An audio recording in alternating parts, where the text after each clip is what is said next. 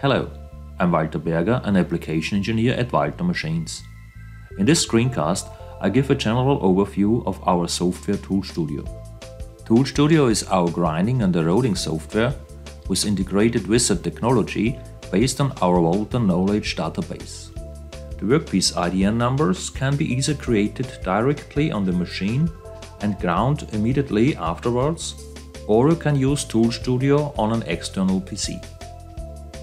The design of the workpiece, the programming, the simulation and the production is combined in one program. On the basis of a simple standard tool, I would like to explain Tool Studio a little bit. With IDN New, I start the tool wizard. Here you have the possibility to choose from different workpiece types, for example, end mill, drill, reamer, step tool and various others. In addition, when using Tool Studio on a PC, it is possible to select the preferred machine type. With next, I move on to the end face definition. According to the previous selected workpiece type, some different end face designs are available. The help picture changes depending on the selection. I choose square end and as additional operation add notching.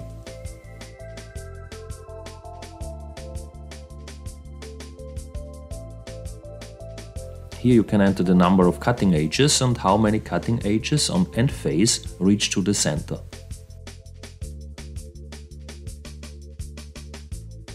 The next selection determines whether the cutter is cylindrical or tapered and whether additional peripheral operations are to be carried out, such as a rotring cutter profile.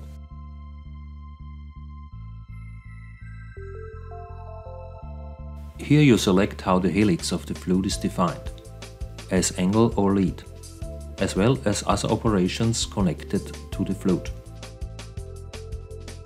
Here now the selection of the clearance angles, primary and secondary, or primary as eccentric, or additional facets.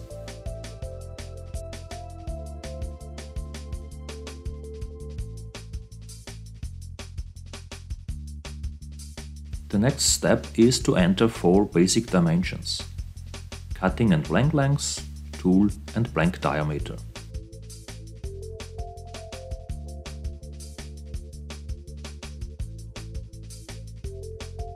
Here you define the name under which the workpiece is to be saved in the database. Now define the spiral and cutting direction and the workpiece material. After finish, Tool Studio now calculates the geometry and grinding positions from the entered values, the values from the Walter database and the predefined grinding wheel sets. The Tool Studio main window is divided into serial sections. The 3 main areas are the simulation area, table area with the necessary working operations, and the area for parameter input. The title bar shows the current IDN name and the used database. A wide range of functions can be called up and set via the pull-down menus.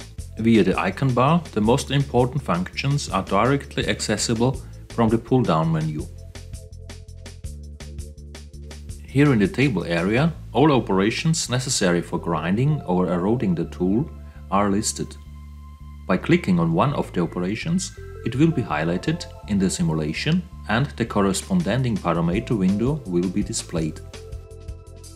In the parameter window, generally valid parameters as well as parameters per tooth are then displayed in individual tabs. In the table area, it is possible to switch to different tables, for example to define the used grinding wheels or feed rates.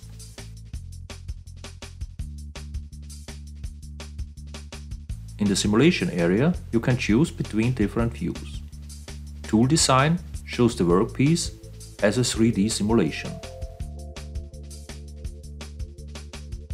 Tool profile shows the contour parts of the workpiece, such as OD contour and core contour. Cross section shows a definable sectional view.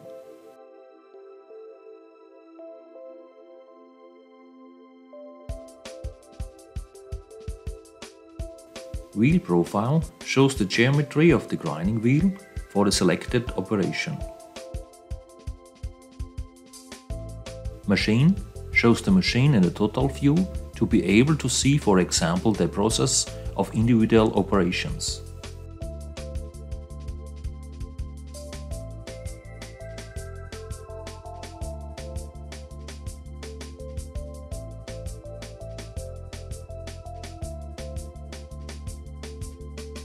With split view, two different views can be displayed simultaneously.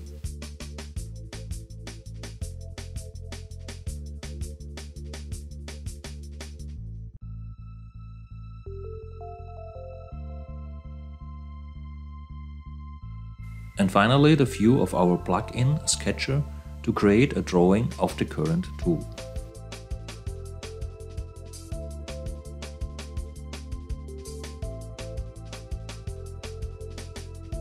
To show how a change has an immediate effect on the simulation, I change the cutting edge length in common of the flute operation.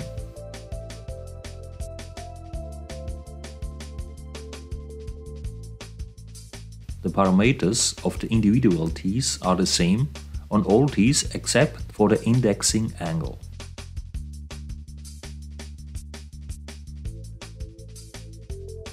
A change in the helix angle causes a change in the angle on all teeth with this setting.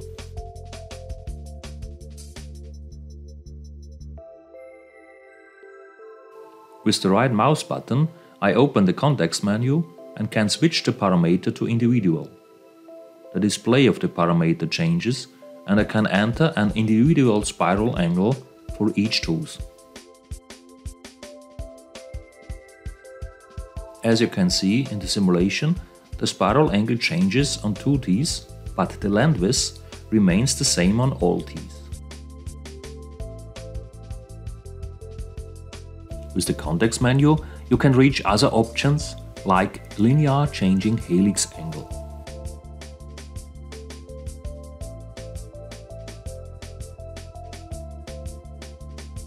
The next step is to replace the standard grinding wheels with self-defined grinding wheels. This is also done by a few clicks.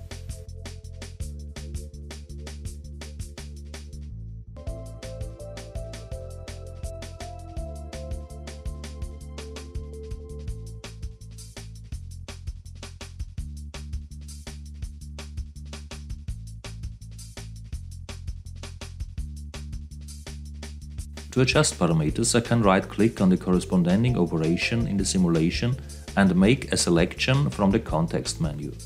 The current parameter window will be opened immediately.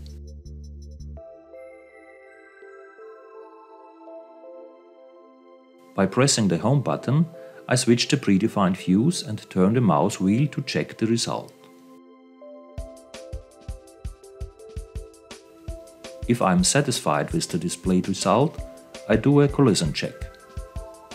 If all operations are marked green, I can produce the tool. This was only a very small overview of the possibilities that Tool Studio offers. You can also find more information about our software, machines, trainings and customer care on our homepage. Join us again soon.